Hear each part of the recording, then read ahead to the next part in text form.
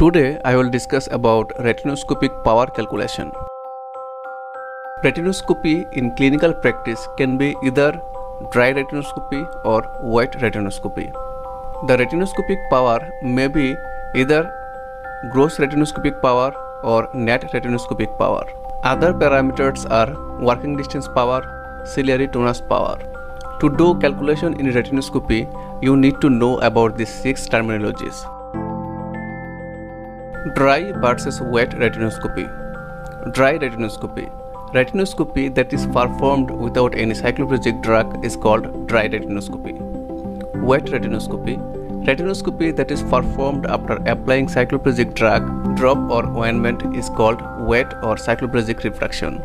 The difference of calculation between dry and wet retinoscopic power is that in wet retinoscopy we need to subtract ciliary tonus power and working distance power, where in dry retinoscopy we need to subtract only working distance power. You might be thinking, why do we need to subtract working distance power or ciliary tonus power? Why need to subtract working distance power? We detect power of patient's eye in the spectacle plane, but we don't perform retinoscopy from spectacle plane, rather from a certain distance, that is called working distance, typically from 67 cm. The power we get at 67 cm is not the same power that is required at spectacle plane. So we need to subtract the distance from spectacle plane to retinoscopy position to get power at spectacle plane. This distance can be subtracted by adding a certain power identified using the formula 100 divided by distance between spectacle plane and position of retinoscopy, that is working distance in centimeter. So if we perform retinoscopy from 67 cm, then to identify the power at spectacle plane we need to subtract the working distance power, that is 100 divided by 67 or 1.49 or 1.5 diopter. Now why need to subtract ciliary tonus power? During retinoscopy we need to identify patient's refractive error without accommodation being stimulated.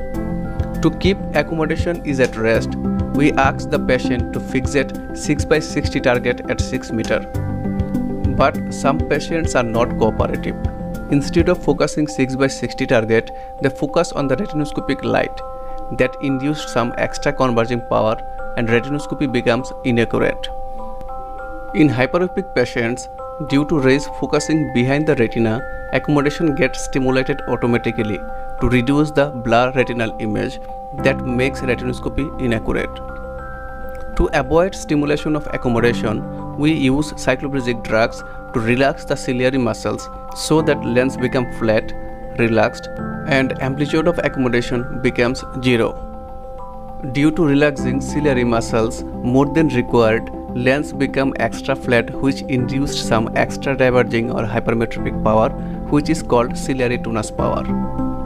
Ciliary tonus power is not same for all cycloplegics.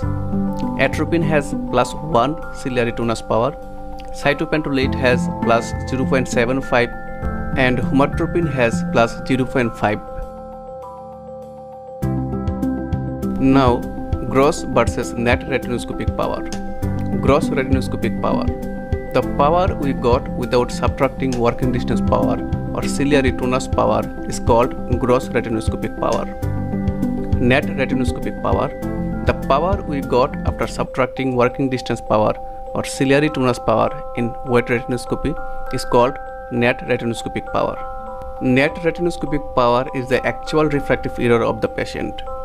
For dry retinoscopy, net retinoscopic power equal to gross retinoscopic power minus working distance power. For wet retinoscopy, net retinoscopic power equal to gross retinoscopic power minus working distance power plus ciliary tonus power. Gross retinoscopic power can be written in 3 forms. 1. Spirocylinder format, 2. Meridian wise, 3. Axis wise.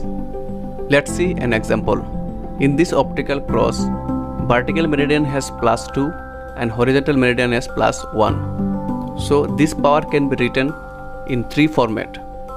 In spherocylinder format, it will be +2, -1, 90 degree axis. In meridian wise format, it will be +2 at 90 degree meridian and +1 at 180 degree meridian. In axis wise format, +2, 180 degree axis, +1, 90 degree axis. All these three formats indicate the same power in the optical cross. Now let's calculate the retinoscopic power for dry retinoscopy. For example, gross power is +2, -1.5, 90 degree axis with working distance 100 cm or 1 diopter. For dry retinoscopy, the formula was net retinoscopic power equal to gross power minus working distance power. Now let's distribute the power meridian wise in the optical cross. Here +2 is spherical power. So spherical power present in both meridian. So +2 will be here in vertical meridian as well as in horizontal meridian. -1.5 is cylindrical power 90 degree axis. So the power will be 90 degree apart or in horizontal meridian.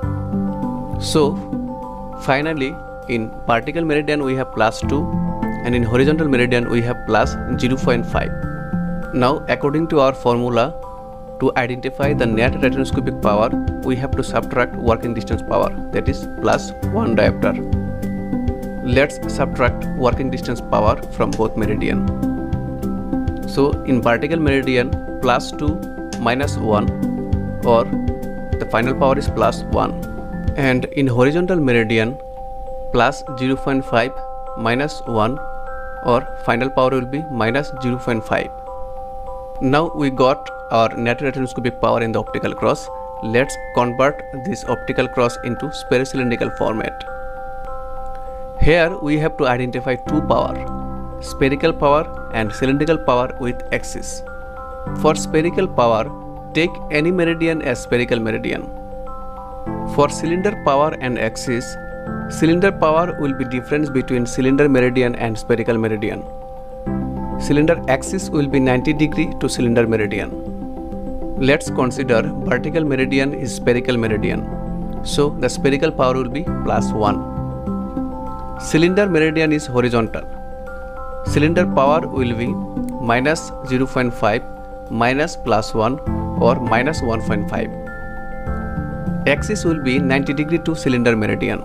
Cylinder meridian was 180 degree or horizontal, so the axis will be -1.5 90 degree axis.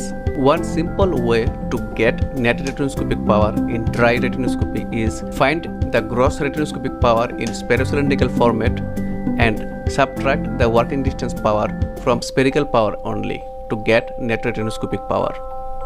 For example, in this patient, gross retinoscopic power was +2 -1.5 90 degree axis, which is in spherocylindrical format. So we can easily identify the net retinoscopic power by subtracting working distance power from spherical power only. Now retinoscopic power calculation in wet retinoscopy. For example, gross retinoscopic power is +4 +1 90 degree axis with working distance 100 cm after applying atropine.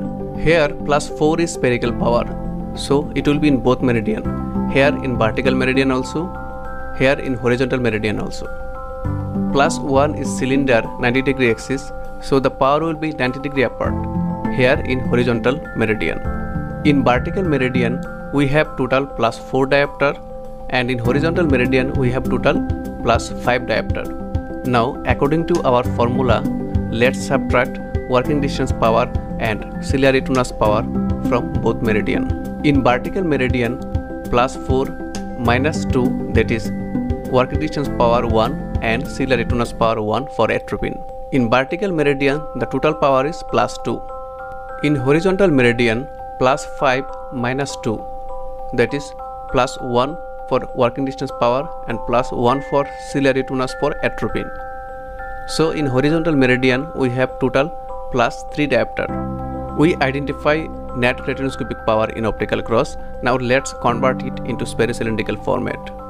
Let's consider vertical meridian is spherical. So spherical power will be plus 2. Cylinder meridian is horizontal. So cylinder power will be plus 3 minus plus 2 or plus 1 diopter cylinder. And axis will be 90 degree to cylinder meridian. Cylinder meridian was 180 or horizontal. So axis will be plus 1 90 degree axis. One simple way to identify net retinoscopic power in wet retinoscopy is find the gross retinoscopic power in spherocylinder format, then subtract working distance power and ciliary retinous power from spherical power only to get net retinoscopic power. For example, for this patient, gross retinoscopic power was plus 4 plus 1 90 degree axis, which is in spherocylindrical format. So we can identify the net retinoscopic power by subtracting working distance power and ciliary retinous power from spherical power only. So the spherocylindrical format was plus 4 plus 1 90 degree axis, minus 1 that is working distance, again minus 1 that is ciliary retinous power for atropine. So the final power will be plus 2 plus 1 90 degree axis. Stay with smart optometry and study optometry smartly.